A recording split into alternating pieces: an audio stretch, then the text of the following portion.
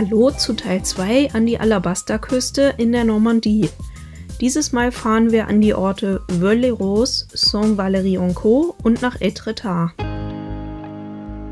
Am Ende vom ersten Teil haben wir eine Klippenwanderung unterhalb der Klippen von Basse-Terre gemacht.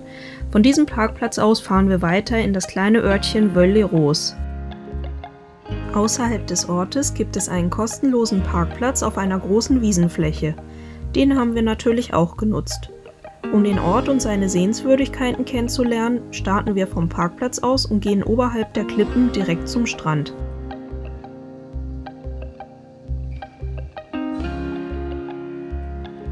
Die Veules ist mit 1149 Metern der kleinste Fluss Frankreichs. Sie mündet in den Ärmelkanal. Auf dem Weg dahin ist sie im Dorf sehr präsent. Veules-les-Roses stammt vermutlich bereits aus dem 3. oder 4. Jahrhundert, war im Mittelalter ein wichtiger Fischereiort und später siedelten sich hier Weber an, bis es im 19. Jahrhundert langsam zum touristischen Badeort wurde.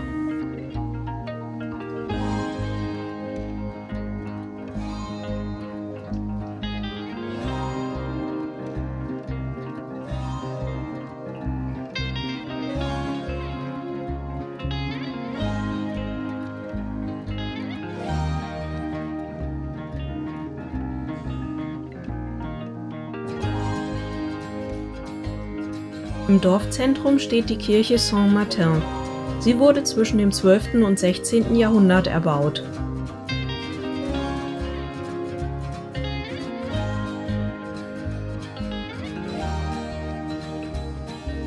Im Dorfkern stehen hauptsächlich Steinhäuser, aber charakteristisch für den Ort sind Fachwerkhäuser und redgedeckte Dächer. Die Häuser machen den besonderen Charme aus und sie stammen aus sehr unterschiedlichen Epochen.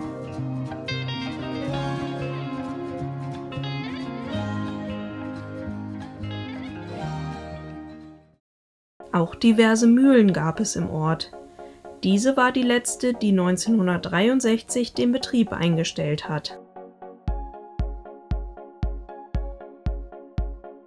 Seit 1982 gibt es die Auszeichnung Die schönsten Dörfer Frankreichs. Entscheidend für die Wahl ist das typisch französische Erscheinungsbild und die Einwohnerzahl von 2000 darf nicht überschritten werden. In der Normandie gibt es insgesamt 6 Dörfer, die bisher diese Auszeichnung tragen. Wir kennen 3 Dörfer und können bestätigen, sie sind definitiv einen Besuch wert. Ein Tipp noch zur Anfahrt. Wer wie wir aus Richtung Norden anreist, sollte unbedingt einen großen Bogen um den Ort machen und den Stellplatz von Süden aus anfahren. Es sei denn, man liebt Nervenkitzel. Dann begeht man den gleichen Fehler wie wir und fährt mit dem Wohnmobil durch die schmalen Gassen. Aber empfehlen kann ich das definitiv nicht.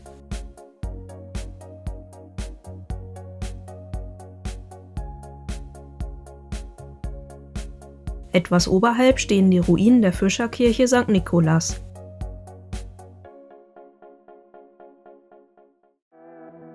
Am nächsten Tag fahren wir nur ca. 10 Autominuten weiter nach Saint-Valery-en-Caux. Fast für den ganzen Tag wurde Regen vorhergesagt, aber ich möchte unbedingt einmal auf diesem beliebten Platz an der Hafenausfahrt stehen. Der Platz ist auch nicht teuer, ich glaube im Sommer 2019 haben wir ca. 6 € für die Übernachtung gezahlt. Wenn schon Regen, dann wenigstens mit etwas Aussicht. Am nächsten Tag haben wir aber wieder strahlenden Sonnenschein und sehen doch noch, in welcher herrlichen Kulisse sich dieser Platz befindet. Hasser vom Kuschelcamping sollten ihn unbedingt meinen, er gehört zu den engsten Plätzen, die wir je erlebt haben. Und trotzdem hat es sich für uns auf jeden Fall gelohnt.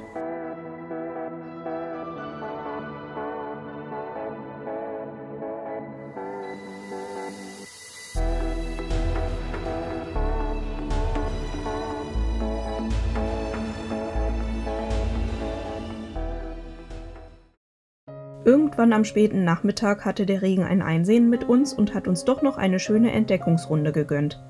Es gibt eine Tourempfehlung, die wir in etwa gegangen sind. Bei der Gelegenheit, in der Beschreibung unten befinden sich immer die entsprechenden Komoot-Verlinkungen zu unseren Touren. Schaut gerne auch dort mal vorbei. Am Hafenbecken steht ein altes Fachwerkhaus, das Maison Henri IV, erbaut im 16. Jahrhundert. Henry IV. Soll dort der Legende nach einmal übernachtet haben. Heute befindet sich darin die Touristeninformation und ein kleines Museum.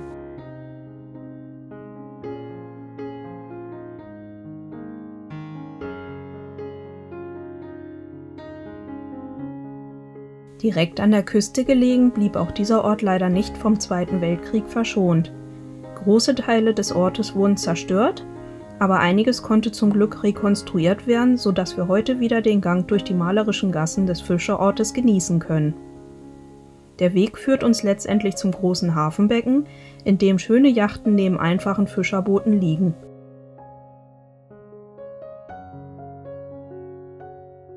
Anschließend ging es auf der anderen Seite wieder die Klippen hinauf.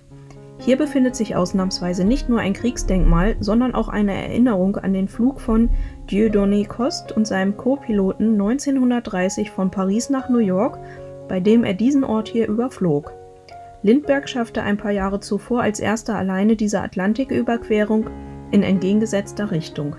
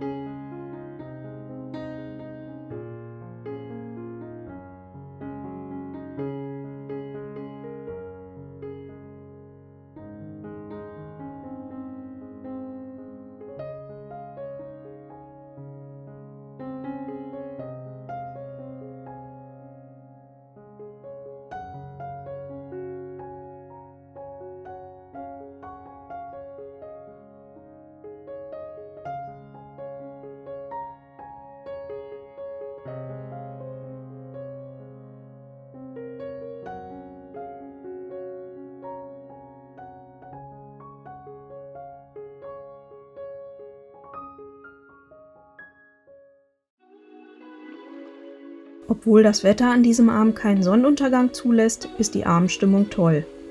Wir gehen kurz an den Kiesstrand und entlang der Mole und genießen von dort den Blick auf den beleuchteten Ort.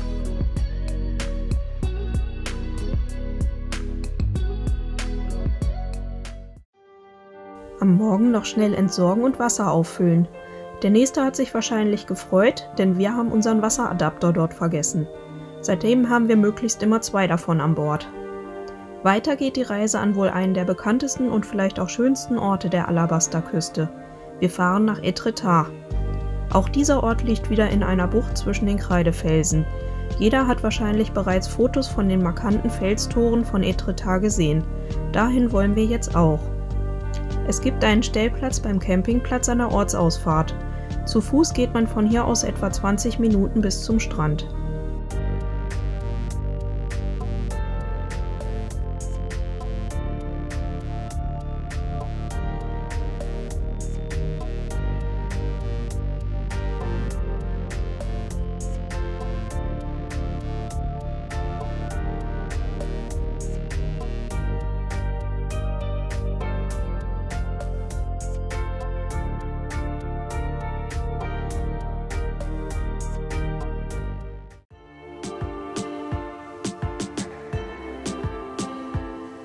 Man sagt, nichts kann den ersten Eindruck ersetzen. Es war zumindest für mich ein ganz besonderer Moment, als ich das erste Mal die Promenade von Étretat betreten habe. Zwar hatte ich vorher Videos gesehen und wusste in etwa, was uns erwartet, doch an dem Tag hat einfach alles gepasst. Strahlend blauer Himmel, türkisfarbenes Meer, leuchtend grüne Hänge und dazu das bunte Treiben am Strand und auf der Promenade und die grellen Segel der Segelschiffe. Für mich ein unbeschreiblicher Moment, den ich nie wieder vergessen werde und der sich so auch nie wiederholen lässt, der aber dafür gesorgt hat, dass Étretat für mich immer etwas Besonderes bleiben wird.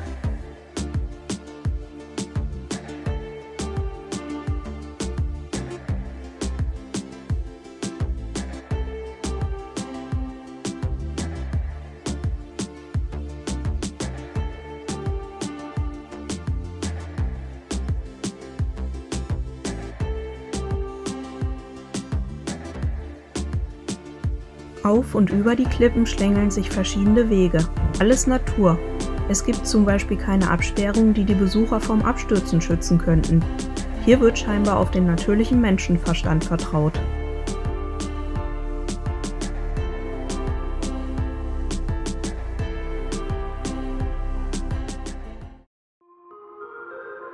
Und dann gibt es auch noch besondere Pfade, die unerwartet ganz nach unten führen. Mein persönliches Highlight.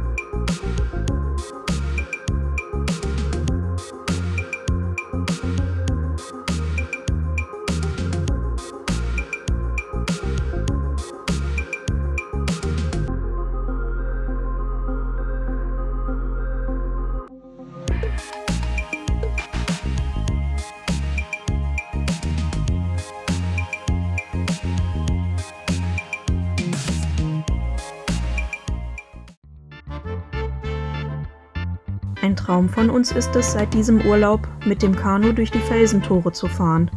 Damals hatten wir noch keins dabei, aber inzwischen haben wir aufgerüstet.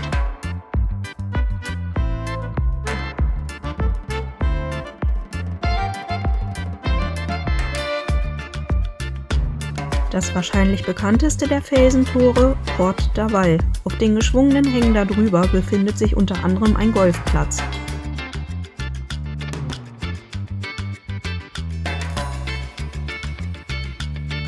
Bei Ebbe kann man durch die Tore durchgehen und im Küstenbereich Muscheln sammeln. Aber wie immer an der französischen Küste gilt, unbedingt vorher über die Gezeiten informieren. Der Unterschied zwischen Ebbe und Flut ist enorm.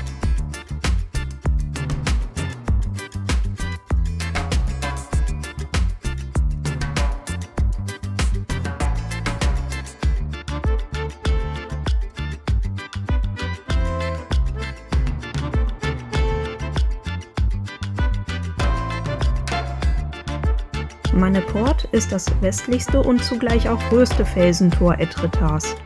In dem größeren Felsvorsprung befindet sich eine Höhle. Der Legende nach sind dort 3 Schwestern auf tragische Weise ums Leben gekommen. Deshalb kann es auch jetzt noch passieren, dass sie nachts in ihren weißen Gewändern über die Klippen schweben. Ein Glück, dass wir am helllichten Tag dort gewesen sind und keine geisterhaften Gestalten entdecken konnten.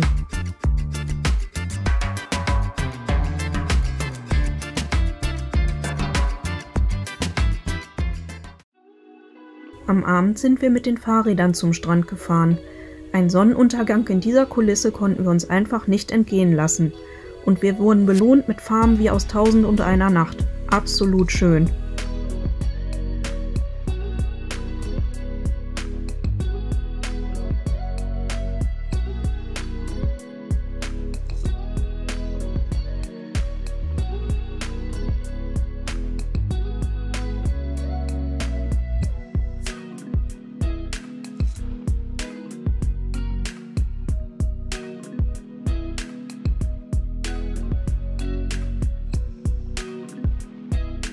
Mit so vielen tollen neuen Eindrücken lassen wir den Abend mit dem passenden Getränk ausklingen und verabschieden uns fürs Erste von der Alabasterküste.